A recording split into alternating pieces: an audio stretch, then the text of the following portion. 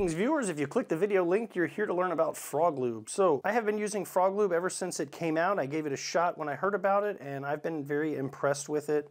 I'm not sponsored by them, I'm not paid by them to say it, I didn't get any of this stuff for free, I've purchased everything with my own money. But again, when I find something that works and that I like to kind of put the word out about it. And all the people that I've turned on to it and suggested that they use it, they've all been happy with it as well and continued kind of down the line with that word of mouth, passing it along.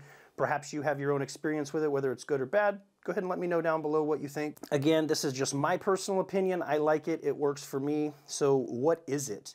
Well, it is a weapon cleaning product that is a little bit unconventional in terms of initial application, which I'm going to go over in this video, but it is a non-toxic, all green, all natural product. The guys that came up with it, when they go around doing shows and stuff, they'll put the paste version of this on a toothbrush and brush their teeth with it to show people that it's not harmful.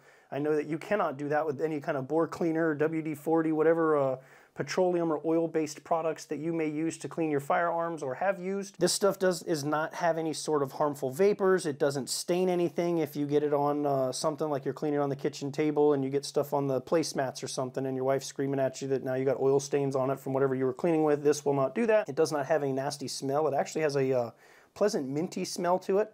And again, it's all green, non-toxic, no issues. It's not corrosive or anything, so you don't have to worry about it getting on stuff that it shouldn't get on. You don't have to worry about it being on plastic or wood or metal. Anything that you put it on is going to be fine. It's not going to discolor or change anything. Now, why did I say it's a little bit different or unconventional, especially for the first time that you're using it on a weapon? Well, unfortunately, Froglube does not interact well with petroleum-based products. Personally, I do not know exactly what happens when they come in contact with each other. I have not done that test. Maybe I need to in the future to get that answer for myself. They do recommend that you do not mix the product. So the particular weapon that I'm about to clean today is brand new from the factory, and it is absolutely disgusting and coated with oil, which we need to take off. So that's why I have this isopropyl alcohol here. This is 91% from Sam's Club. It is a big jug, and it's almost empty because I've used it quite a bit doing this same process on multiple weapons. You want to get the highest concentration percent isopropyl alcohol that you can get.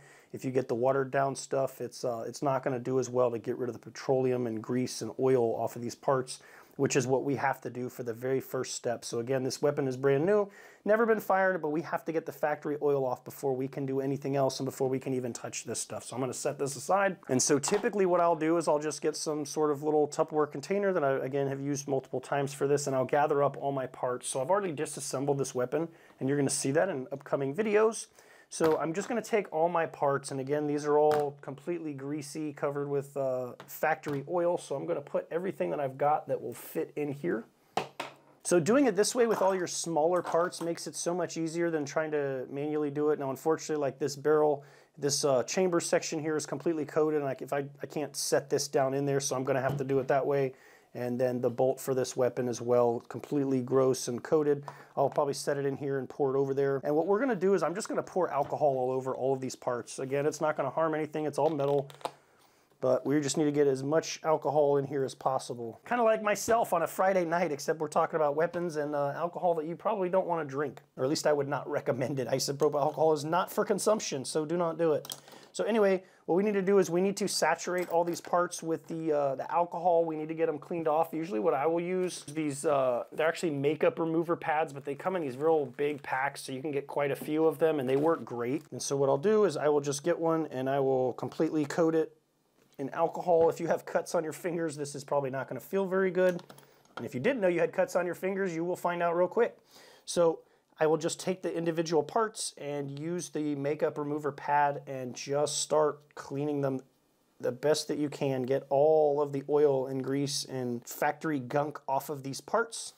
The alcohol will dry, so you don't need to really worry about drying these parts off. We just set them aside, and they'll air dry, and the shirt that I'm setting them on will help soak some of that up.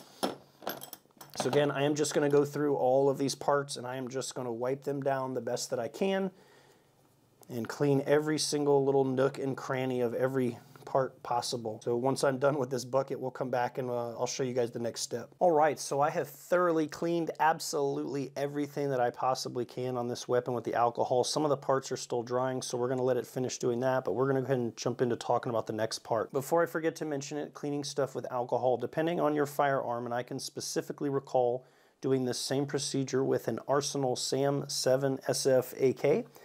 Cleaning the gas tube portion of it. Apparently that is painted with some sort of barbecue grill paint or other such product. And as I was using the alcohol, it just completely stripped all that paint off, and my gas tube went from being black to splotchy black and silver. So keep in mind, depending on the manufacturer and quality of the finish or paint on your weapon. So the alcohol, if you have some kind of Cerakote or Durakote or something on your weapon, or a colored portion of plastic on the weapon, the alcohol will not mess with it. It's going to, again, depend on some sort of coating or paint that may be on your product. So if you're buying high quality weapons, you probably don't have to worry about that, but just beware that some of that can happen. You can get some discoloration. If you look at these screws, the finish that's on there started kind of coming off, so it's this weird grayish color, but I'm not really worried about it. I'm not going to see it anyway. It's not ruining the integrity of the metal, and once we get some Froglube on this thing, it'll be right as rain. So I didn't mention it that this also is a rust preventative. So it does come in two forms. We have liquid, which is in this little spray bottle here, and a paste form in this little tub. And what we're going to use first is we're going to use the paste, and we're going to get it on these weapon parts. However, before we do that, so basically the way this stuff works is you have to season the parts, if you will, kind of like you would season a cast iron pan or other such cooking instrument. And in order to do that, we're going to need to heat these parts up. Well, obviously we're not going to fire the gun and heat it up while we're doing this. So typically what I will use is a hair dryer or a heat gun. Either one of these will work. I do not recommend using a torch or something with a flame to heat these parts. I mean, I guess that would be one good way to get rid of all the alcohol and or petroleum products on it, but I would not recommend that. It is not safe at all. Use a heat gun, use a hair dryer, and just crank it up. And all we need to do is typically I'll just do it one single part at a time. So let's say I'm starting with my firing pin, and I'll just get the heat blowing on this thing, kind of move it around. Eventually it's going to be hot to the touch. You're not going to be able to pick this thing up and hold it. And that's what we need, is we need this thing piping hot. And then we're going to apply paste to it. And we're just going to put paste all over this whole thing. Usually what I'll do is I have a small paintbrush that I'll use, especially for these smaller parts, and I'll get some paste on there and just glob it on. And I want this whole thing coated in paste while it's nice and hot. And then again, just like the alcohol, we're going to set it aside and we're going to let it dry. And with all that, what happens with this is the heat kind of opens up the pores in the metal. And then when we apply the Froglube paste to the part, it soaks into those pores, and then as the metal cools and those pores shrink down, the metal is now embedded basically with Froglube. So the next time you shoot this weapon and those parts start to heat up again, what will happen is that Froglube will actually start to come back out, and it kind of creates a little layer on the outside that all that carbon and gunk sticks to. And typically what I'll do is I'll just use like one of these old shirts. These are my gun cleaning rags. I'll pull the bolt out of my AR, separate it, get my parts, and I'll just wipe it, and all of the gunk and grossness will come right off, and you can look at it and you're not going to find anything except maybe some carbon that needs to be scraped off that's kind of baked on there. But other than that, all the gunk and everything will just generally wipe off of every single part that you have. I'll clean it all off like that, and then I'll just put another little light layer of paste back on everything, reassemble it, and I'm done. You don't have to do this alcohol cleaning procedure but one time, and the whole heating up and treating everything. So let's go ahead and get some of these parts treated. I'll show you that process, and then we'll set them aside to dry. All right, so typically what I will do, especially with these smaller pieces, is I'll do them in batches. Just because they're so small, I'm able to kind of concentrate the heat in this area and get all that done at one time. And again, I am going to be using the paste, and then I just have my little paintbrush here. This container's getting quite low. I've been using this for several years actually, but you can see it's kind of a thick, goopy consistency in there. It is a nice bright green color. So what I'm gonna do is I'm just gonna kick my heat gun on, and we are just gonna apply heat to these pieces until they are hot to the touch, and I don't wanna pick them up and hold them. If you can pick it up and hold it, it's not hot enough. So I'm just gonna start on low heat for now. It doesn't take much, especially with these smaller parts. I'll even just bunch them all together. Concentrate that heat a little bit. If you're a little bit impatient, you can crank the heat up a little bit. I just don't want to blow these parts around, putting it on the higher setting. So then I'll just kind of roll them around. That gives me a chance to touch them and figure out if they're hot enough. Some parts, like this piston piece here, are a little bit thicker, so it may take some more heat than the firing pin to get to the desired hotness.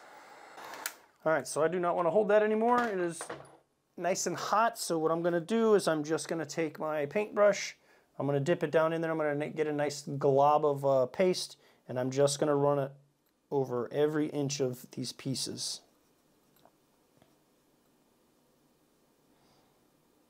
And the reason I use the paintbrush is because it's hot. I don't want to hold it. It's not comfortable, and I really don't want to burn myself. So this gives me a way to get precision and jam it down into some areas on some parts that may be a little harder to reach than others.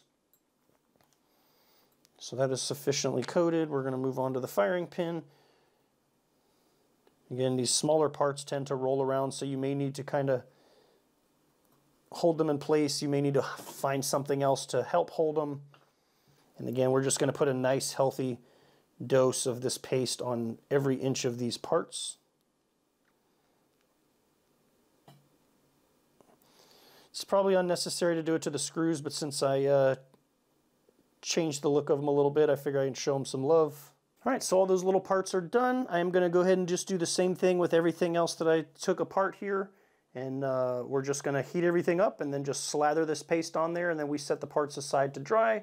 Once you do that, just go take a lunch break, watch some TV, do something. It's going to take a little bit, again, for these parts to cool down, soak up that Froglube, and then to let it dry and cool off so that you can pick it up and actually handle it. So when I come back, all these pieces will have been coated and dried, and we'll be ready to move on to the next step.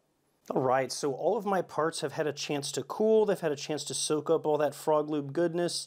Now there was a couple things maybe I wasn't clear on, and I want to kind of clarify a little bit. So the only thing that you have to do this process for are the metal parts. I did mention that this product is safe to use on wood, plastic, rubber parts. It's not going to stain, it's not going to melt or burn anything, but doing this process on any plastic or wood is not going to yield any results. This whole stripping with the alcohol and heating it up and pasting it is just strictly for the metal parts on your weapon. Or hopefully I made that clear, but if not, I wanted to touch on that. Also, this is not the only way to do it. You don't need to only use isopropyl alcohol. You could theoretically use Dawn or some other degreasing agent that is your preferred method. The whole point is just simply to get all the petroleum products off and out of the metal so that it doesn't interfere or interact with the Froglube at all. So again, heating it up, you could use a torch with a flame if you really want to. I would not recommend it just for the safety reasons, so don't do that. I would suggest using a hairdryer or heat gun. I'm sure somebody out there uses an oven or some sort of device that heats everything up all at once. You do not have to use the paste. You can use the liquid. If you did this process, you notice that, or you happen to notice while I was doing it, the parts, when they're super hot, that paste just instantly turns into liquid. It is the same formula minus whatever it is that causes it to be that thicker consistency. So it really doesn't matter. If you just want to buy liquid instead of buying two different versions of this stuff, I prefer having both just because I use them for different applications. So anyway, now that our parts are nice and soaked with Froglube, they've had a chance to cool down so I can pick them up. It's time to reassemble our weapon that we have cleaned and seasoned these parts for. So the first thing I'm going to do is, so this, for example, this part that has, again, cooled, there is a thick filmy layer of the Froglube on the outside, and all I'm going to do is just grab another dirty gun rag t-shirt, and I'm just going to wipe all this stuff off, and I'm just going to completely clean it, so that now when I touch it, there's nothing on the outside. Now, if I were to take my heat gun and start heating this product back up, you would notice that it would be moist again, because like I said, that Froglube will actually start coming out of the metal. So I'm just going to set this aside, and what I'll do is I'll take all my parts that are done and just do the same thing and just clean them off and wipe all that, that paste off. So it may not make much sense for this next step, because what I'm going to do is I'm going to put more paste right back on it. The way I look at it, whatever chemical composition or whatever is inside of this stuff that's getting soaked up, I don't know that it's soaking up every part of it, so whatever's left on the surface may not be the complete product. It may be a portion of the total chemical compound that's used. So I clean all this off. Before I assemble my parts, what I will do is I'll just take my finger, dip it in there so that I get a nice little amount of Froglube on my finger, and then I will just go ahead, because now again these parts aren't hot, and I will just go ahead and put a nice thin layer all over everything, especially parts like this. This is the piston for this particular weapon system, so it's going to get nice and gross. There is a little bit of carbon on here. I did not take the time to scrape that off, so you will get, again, baked on stuff, but it makes it a little bit easier. If I were to just get a brass brush, that would come right off.